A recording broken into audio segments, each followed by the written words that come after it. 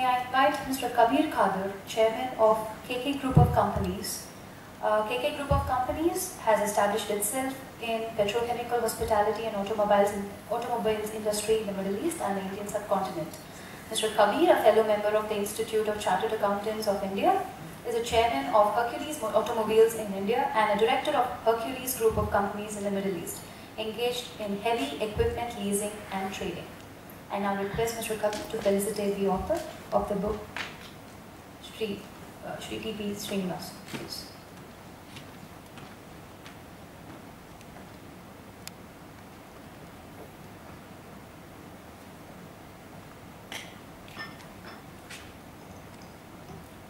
Honorable dignitaries, dear friends. I think you heard a lot about a wonderful book written by T.P. Sreenivasan, and if I talk anything further on that, it will be superfluous, so I just remain out of that. But before I start, let me give you a quote from Madeleine Albright. Madeleine Albright is the first woman who have become the United States Secretary of State during the Clinton administration.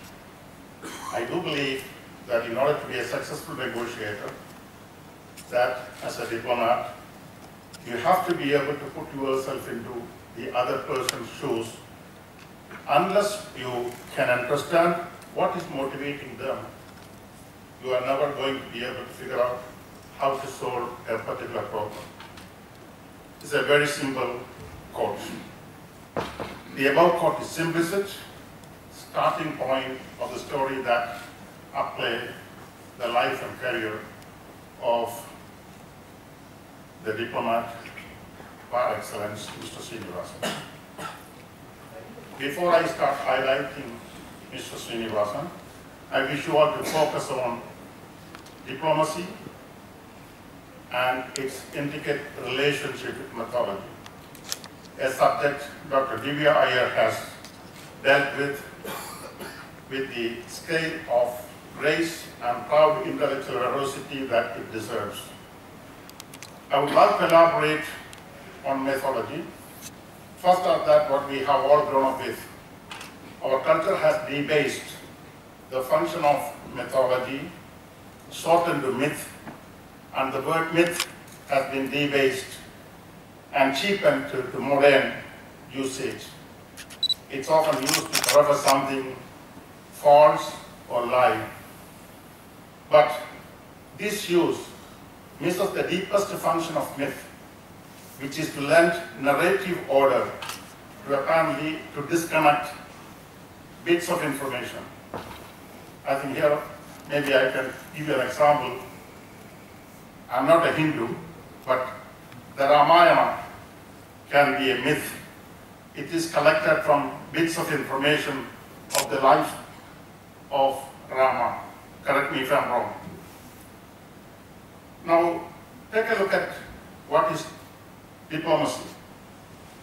Like other professions, no single definition can capture the many facets of diplomacy. No single experience can reflect its many dimensions. It has been there through ages, and finally in soft banter, at social circles throws up images of clinking glasses at cocktails with immaculately dressed and suited distinguished guests, accompanied by a string of jokes and one-liners on diplomacy, most of which words indicates the usage from the diplomats, and whether they say and what they say or what they mean to have duality in one form or the other. Say, during conversation sometimes we say, don't be a diplomat or don't be diplomatic. We often hear this when someone is cagey or refraining from telling the truth. However, if we delve deeper And what do we unravel? Such achievements that leave us spellbound. And today, I have the honor to felicitate Mr. Sreenivasan, a distinguished diplomat, and share with you his success and high points of accomplishments. Elaborating it may take the whole evening and night, so I'm not going to go for that. I would just come with the most compelling part of it. As most of you know, Mr. T.P. Sreenivasan joined the IFS in 1967 after a brilliant academic record and being a rank holder. He joined the Indian Foreign Service in 1967 through a highly competitive civil service examination with a brilliant record, having stood first in the university examinations of Kerala and bachelor's as well as master degrees. During his 35 years of diplomatic assignment in various posts, from third secretary to ambassador, in various countries, he has many things to share involving the negotiation skills, the administration skills, and the policy formulations.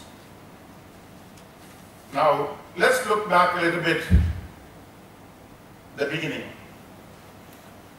In order not to lose the kick of it, I would like to read what he has written in the books. Imagine a boy born in a village with no electricity, whose playgrounds were paddy fields, flooded in certain seasons and dry in others, whose toys were made out of coconut leaves and used bicycle tires. Subsistence farming ensured that there were plenty of food, but not much else. He had one pair of clothes for the school and a topless outfit at home, either a tattered pair of shorts or a coarse loincloth. That's when the challenges magnify out of proportion. He walked to school through slippery, narrow tracks in the field, rain or shine, and read with the help of kerosene lamp. His ambition was only to do well in class, with hardly any competition in a village school. What guided him was a dream that his father had, that he should conquer the world, not just be the best in the state of India. The widest horizon he could visualize was the foreign service, a magic wand he thought that would transform a village boy into a globetrotter. His father's dream became his own, though he did not know what it meant or how to accomplish. But he toiled on, from school to college, in frustration and excitement, in failure and victory.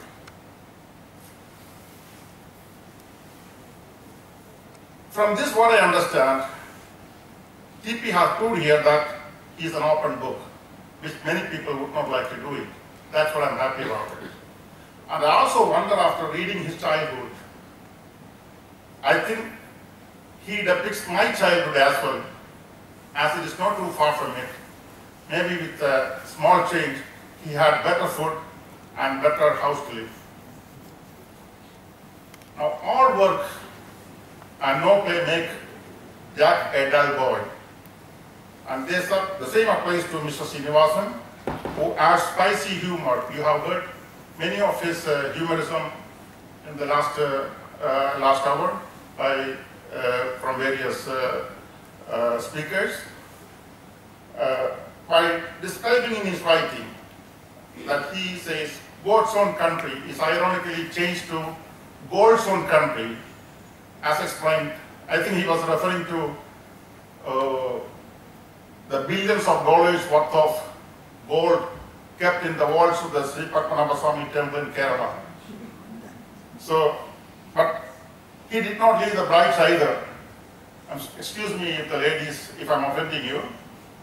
He writes in his book, depicted by the head to toe encapsulation of gold on the brides is compared with an elephant decked from top to bottom with gold decoration during festivals. He has used this hallmark to depict the culture, reality in the world outside. And his constructive criticism adds great value to the reader. His progressive outlooks compels the reader to a mindset change which he can pave the way for growth and development. The fabric of his career is sequent with being a brilliant negotiator, an exceptional diplomat, a role model for the youth, courageous, a true leader, and a humanitarian, just to name a few. All this I shared seems like a fairy tale, and all what we could see is the icing on the cake. Now let me conclude. His valuable insight in religion, politics, mythology, diplomacy, etc. he has knitted together to enlighten and enrich the reader. And you will feel it, as Doctor has said, unputdownable once you start with it. It is an educational therapy which he has scripted together to the benefit of the society, and I wish him the very best of his and all his future endeavors. Thank you very much.